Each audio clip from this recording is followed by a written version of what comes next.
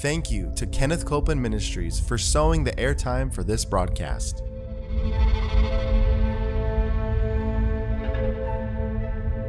There's enough power in every sick room and in every hospital room to raise up that sick one. That may be describing you. Yes. You may be in a sick room. Yep. You may be in a hospital room. And I want to remind you, power is present. That power is there to do a work. Believe in what's present, not trying to get something, but notice that He's already made it yours. It's present right where you're at. Say, I receive that power. I receive that power. I receive it right now. I receive it right now. From the top of my head. From the top of my head. To the soles of my feet. The soles of my feet. Welcome. We're so glad you're joining us today for Jesus the Healer. I tell you, I'm thrilled with the Word. Aren't you? I mean, when the Word gets its place, it changes everything. And so we've got a studio audience that's joined with us, and we're glad that you've joined with us. We invite you to get your Bible, get your notebook, get something to take notes with, and follow along with us. And I always say this, become a student. Why? Because when we become a student, and we write down and put in place some things that will help us to be a doer of the Word, it makes all the difference. Amen. It's the doer that's blessed, not just the hearer. So we want to be doers of the Word. We've been teaching on the mind, and we're so glad to get to do that because we all need to become skillful regarding our thought life. We've been using as our golden text 2 Timothy chapter 1. So you can turn with me to 2 Timothy chapter 1. In verse 7 in the King James translation. It says, "For God has not given us the spirit of fear, but of power and of love and of a sound mind." How many of you know that a sound mind is not a forgetful mind? Right? Sometimes you'll hear people will say, well, as you get older, you forget. Well, that's not in line with what this says. The Word says that a sound mind is part of our inheritance in Christ. Healing belongs to us.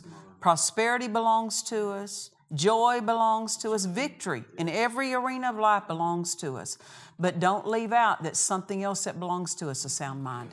That's what He gave us. And so we have to become skillful at walking in that sound mind and keeping unsoundness off of our sound mind. Amen. And so He's given unto us a sound mind. And I want to read what the Amplified says just about that phrase, a sound mind. It says that a sound mind is calm, it's well balanced, that it's disciplined, it's controlled. And so all of these things are part of our soundness. Well, how can we have and enjoy this soundness in everyday life? Well, Romans 12 verse 2 says, "Be not conformed to this world, but be ye transformed by the renewing of the mind." To renew the mind means to take on God's way of thinking. And so as we feed on the Word and become a doer of it. Now listen, reading the Word alone will not renew your mind. Just knowing what the Word says is not the renewing of the mind. The mind isn't renewed till we're doing it. Till that Word has found its place in our everyday life. That's when the mind is being renewed in the light of what we're feeding on. Amen. How many of you know you can have your mind renewed in one arena and not another arena? I mean, spiritually, mentally, physically, materially, the different arenas of life. Someone's mind can be renewed about finances, but not about health. Or somebody can have their mind renewed, maybe, and I would say this, how do you know if your mind is being renewed and you're making an advancement in that, things become easier for you? Yeah.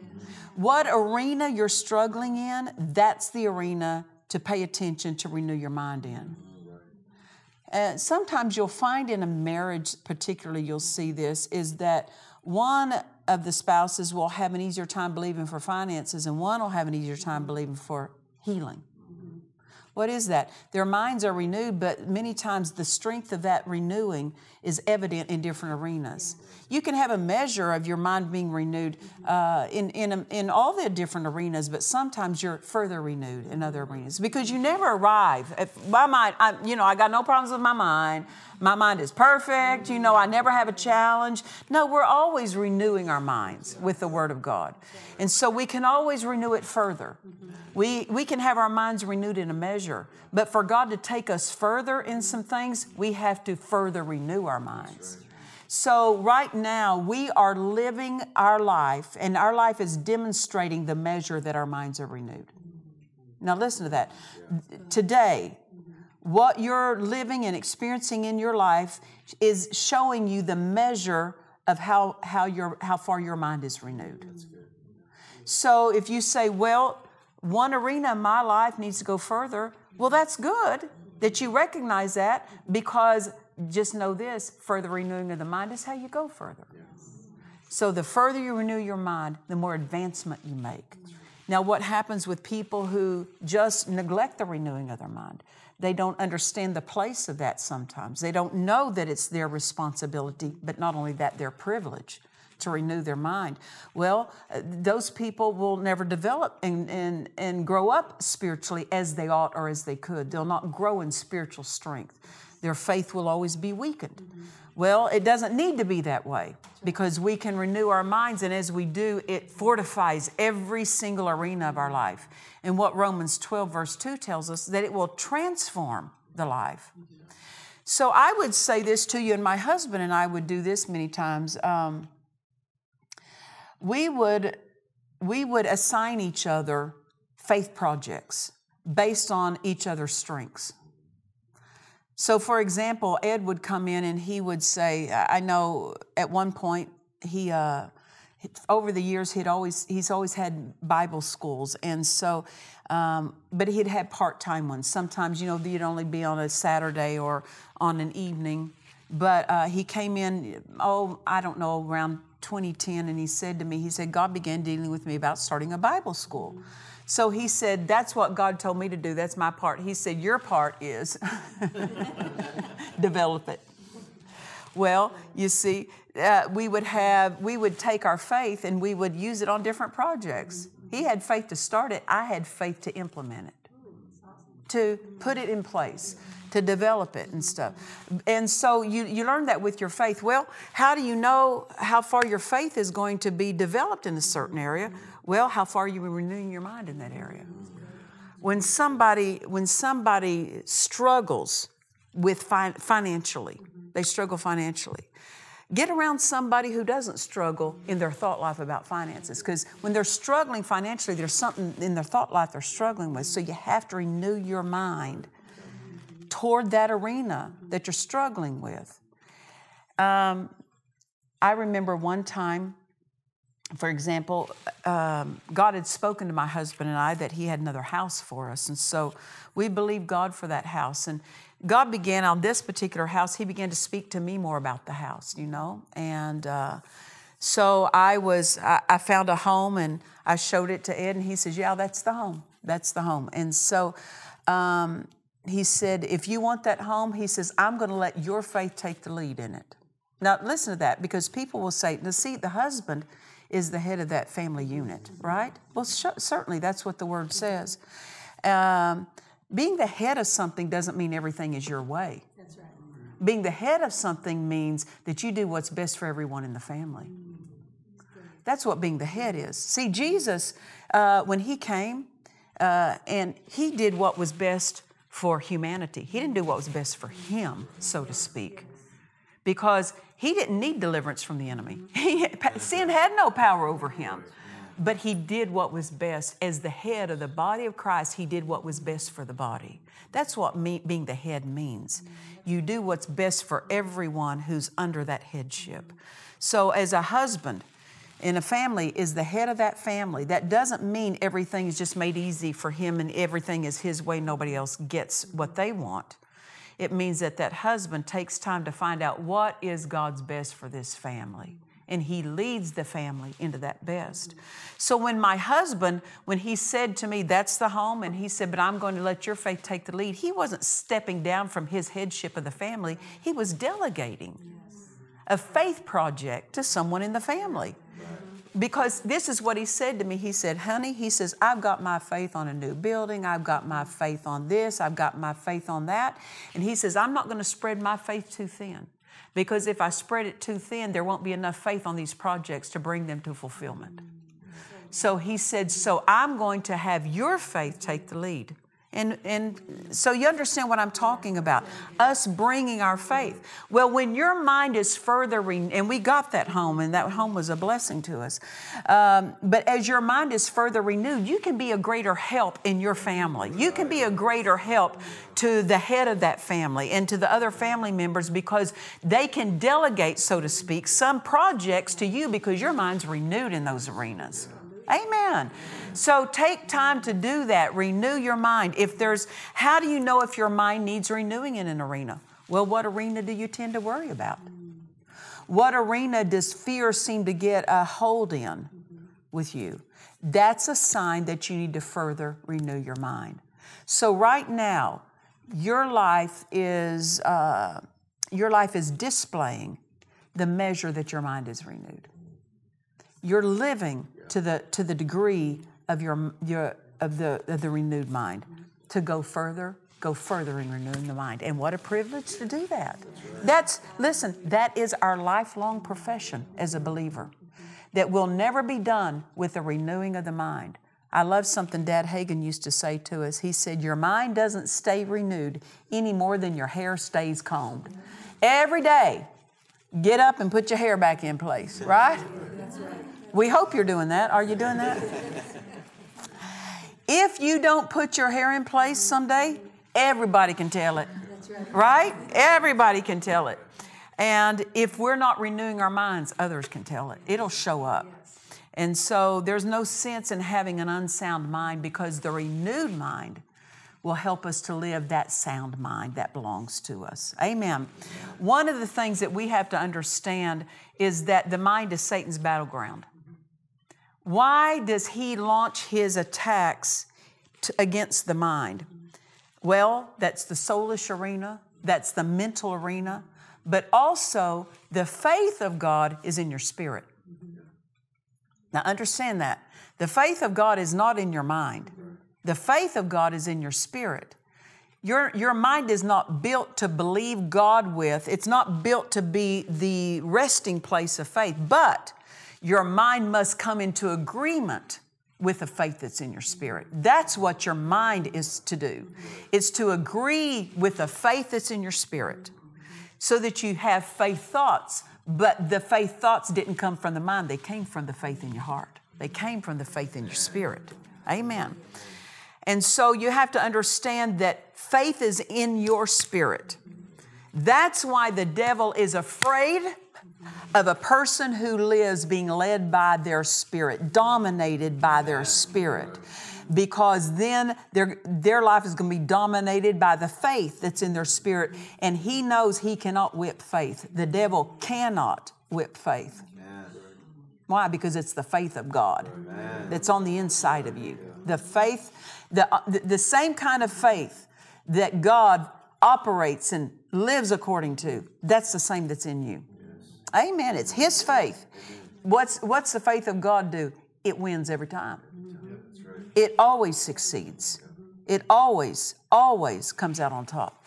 That's why the devil doesn't want you in that spirit arena, the faith arena. Your spirit, the spirit arena is your faith arena. That's where your faith lives. That's where your faith resides.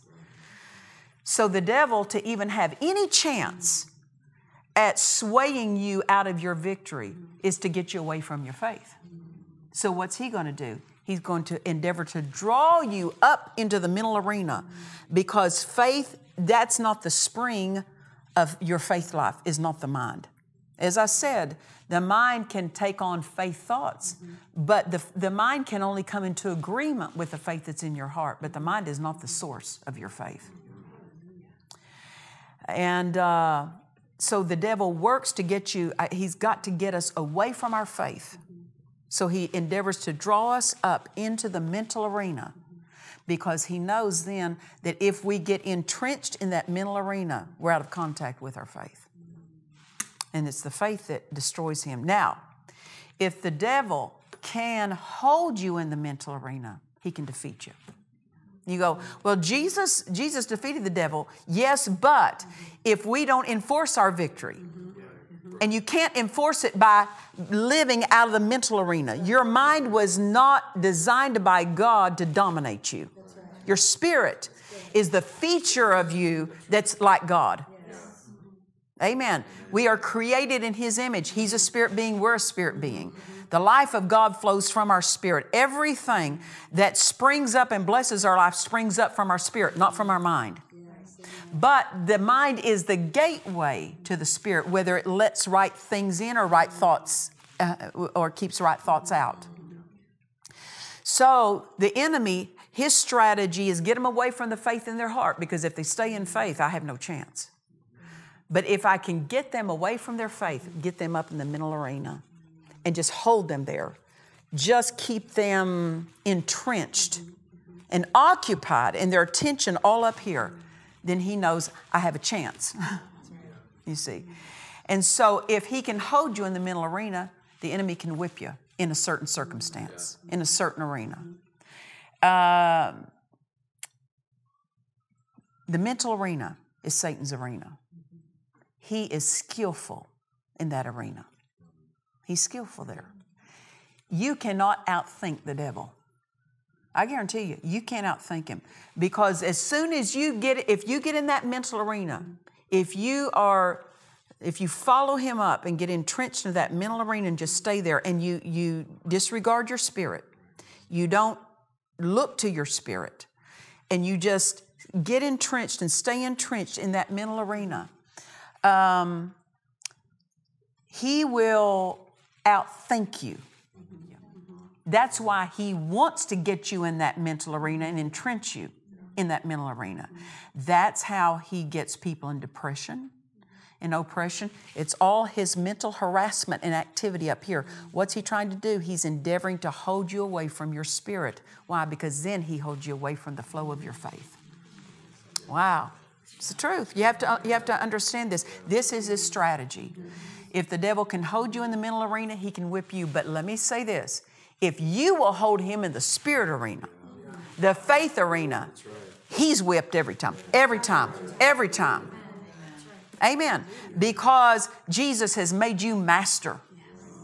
Amen. He's made you master over the devil. Now become masterful with the mastery that belongs to you in Christ. Become skillful with that mastery. Amen. How do you do that? Learn to stay in your spirit arena, in the faith arena. Learn to be dominated by your spirit. You have to turn your attention away from all that's going on that the devil may threaten up here, and you have to learn to turn toward your spirit. One of the best ways and quickest ways to turn toward your spirit is praising and worshiping God. Amen. When you start praising and worshiping God, it will help you quiet the mind. You see, when the mind is racing, when it seems like you can't get a rein on that mind because it's been in the flow of just racing too long. Well, praising God and worshiping God takes your attention and it puts it back on God and off of all the thoughts that the devil's suggesting, all the things that are threatening the thought life.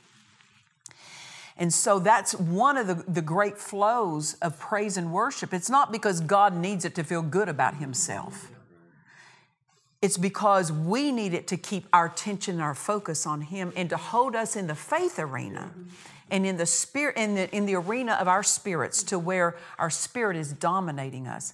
No wonder David wrote in the Psalms and said, his praise shall continually be in my mouth. What does that do? That holds us in the faith arena continually.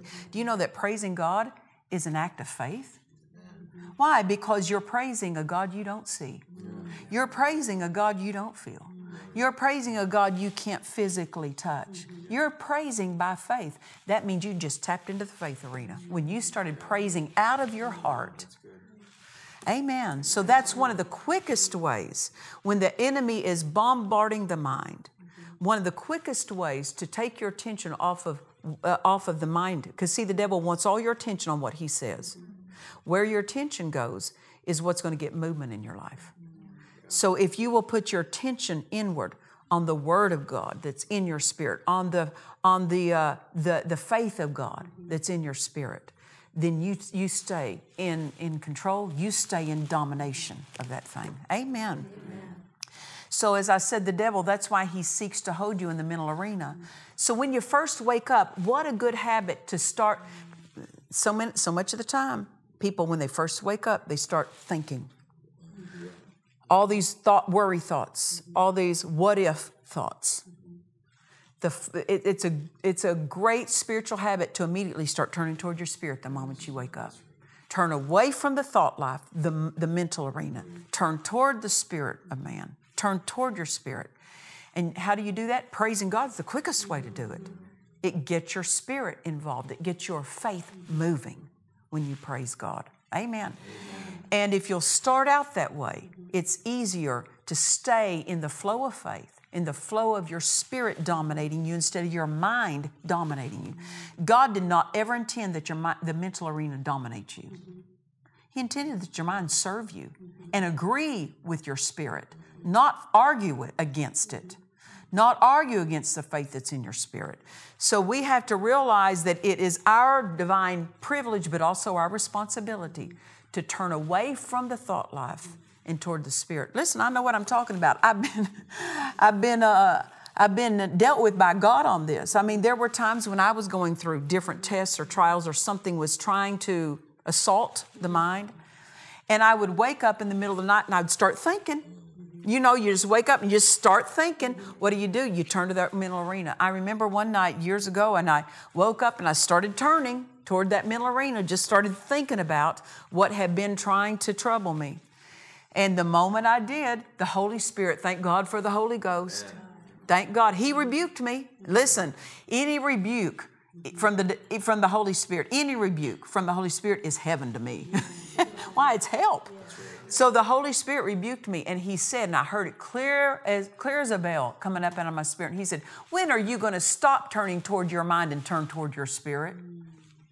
Listen to those words. When are you going to start turning away from your mind and start turning toward your spirit? Because that bad habit will entrench you in depression, fear, worry, doubt. Because all those things are the mental arena.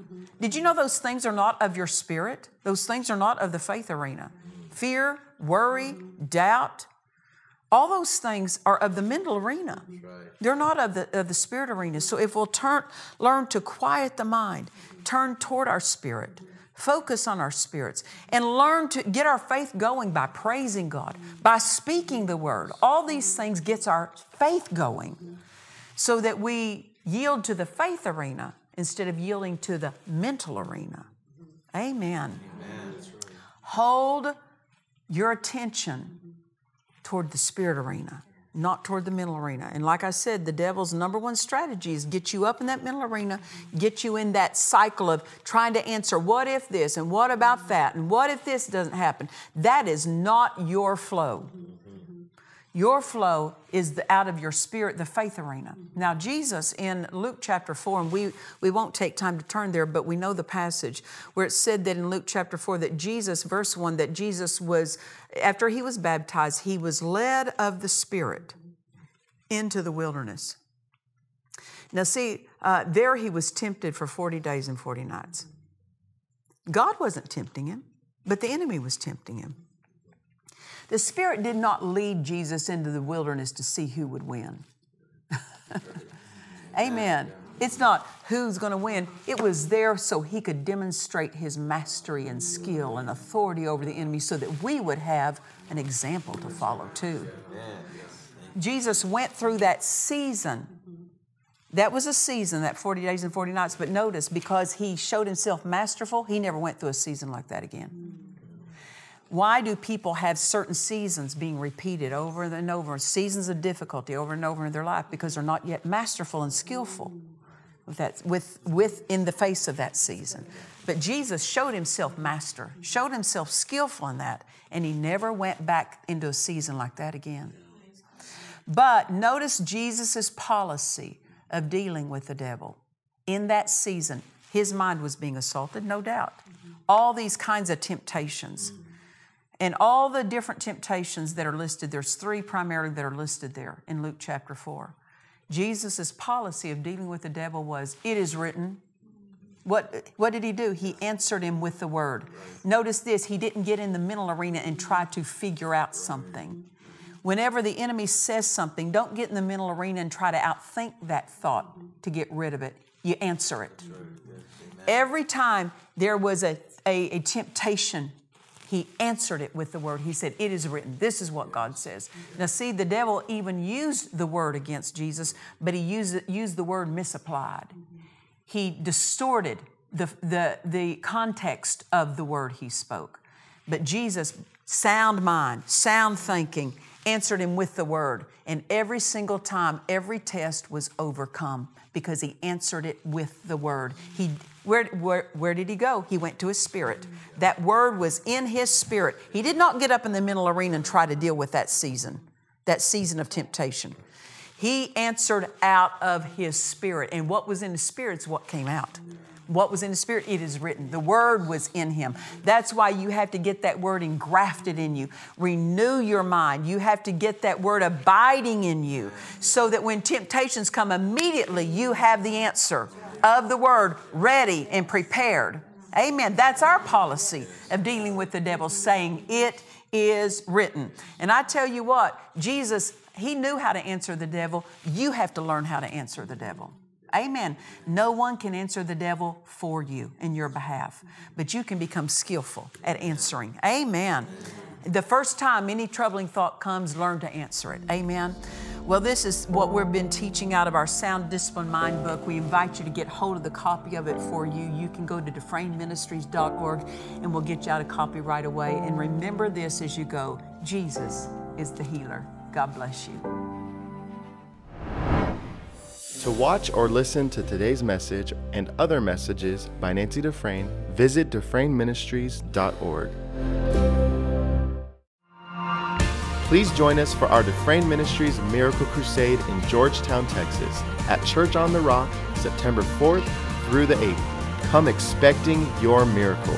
For more information, visit our website at dufresneministries.org. Colossians tells us that Jesus spoiled, defeated, and stripped Satan in his total conquest and victory over him.